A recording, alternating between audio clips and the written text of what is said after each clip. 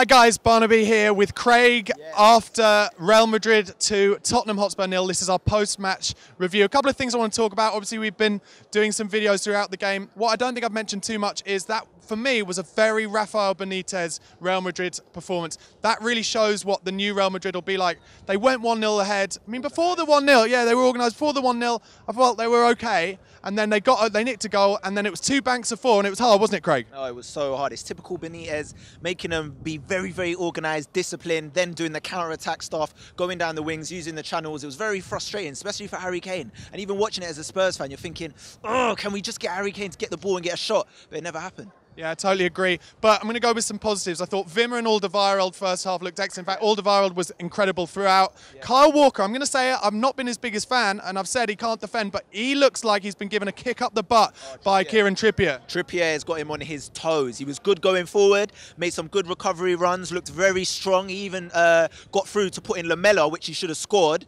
early on in the game. So he looks very good, Kyle Walker. Yeah. Look, I'm going to have to mention that it was about 3-4 minutes in. Who am I talking about? Kyle Walker. No, Kyle Walker made an incredible run. Kyle Walker made an incredible run down the right in tons of space, cut it back perfectly for Lamela. And Lamela, it was like schoolboy, leant back on the half volley, just straight up in the air. It was devastating. And I think he needs his confidence growing, not his confidence shooting like that. Yeah, I mean, the ball just, he's kind of skied it and the ball ended up in Cologne. I mean, it was absolutely gone out of the Allianz Arena. And it's just ridiculous. Like, Lamela, everyone's been putting faith in him for the last 2 years.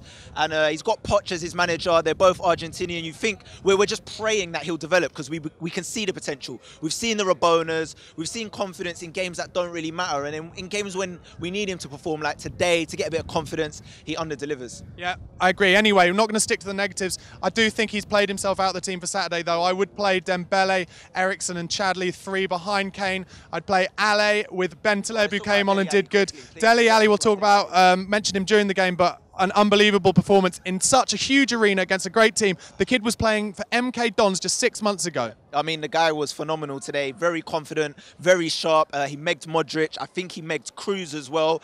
The Allianz Arena went absolutely ballistic. I saw Bayern Munich fans like saying, who is this kid?